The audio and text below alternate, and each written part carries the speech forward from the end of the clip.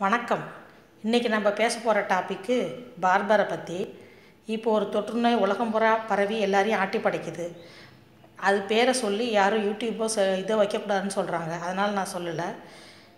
இப்போ இதனால் உடல் உழைப்பு செய்கிறவங்க எல்லாருமே, விவசாயிகள், ரோடு பெருக்கிறவங்க, வீட்டு வேலை செய்கிறவங்க, அது மாதிரி கூலி வேலை செய்கிறவங்க, சித்தாள் வேலை செய்கிறவங்க அப்படின்னு ரக்கரக்கமான டைப்பு நம்ம நாட்டில் இருக்கிறாங்க.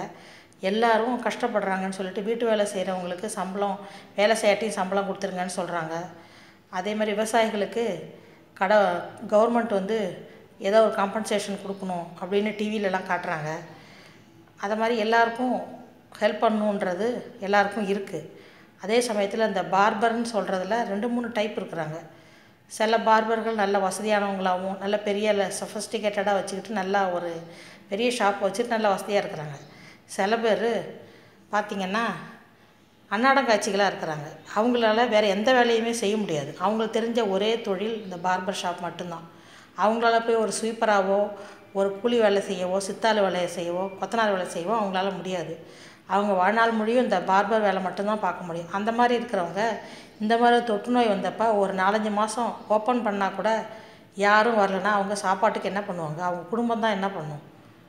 அந்த மாதிரி இருக்கிறவங்களுக்கு பிரபல சினிமா நடிகர்கள் நிறைய பேர் டொனேட் பண்ணுறாங்க, சொந்தமாக ஹெல்ப் பண்ணுறாங்க.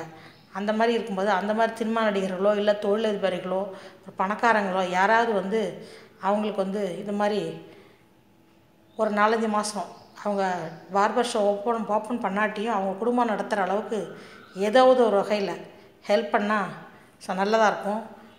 அது என்ன இருந்தாலும் நம்ம இந்த கொரோனா இந்த தொற்றுநோய் முடிஞ்ச பிறகு நிச்சயமாக அவங்களோட தயவு நம்மளுக்கு தேவைப்படுது. அதனால் அவங்களுக்கு வேணுங்கிற உதவியை செஞ்சால் ரொம்ப நல்லாயிருக்கும். நன்றி.